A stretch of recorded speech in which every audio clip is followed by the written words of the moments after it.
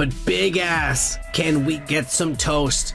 Is in trouble. Kevin Feige and Marvel and Disney, and they send one of these papers to IG. You better give us the identity, the email addresses, whatever phone numbers, anything you have about this fucking Can We Get Some Toast? They, them, non-binary sons of bitches. Because we are tired of hearing the underground broadcast and the Son of Man spewing all of these leaks and spoilers before the movie comes out. We're tired of these motherfuckers, and we don't want them to get famous because he's brown, wears makeup, and looks like a woman.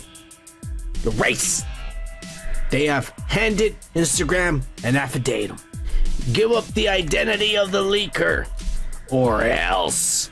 Can we get some toast? He's in trouble with Feige. He's had enough of the leaks.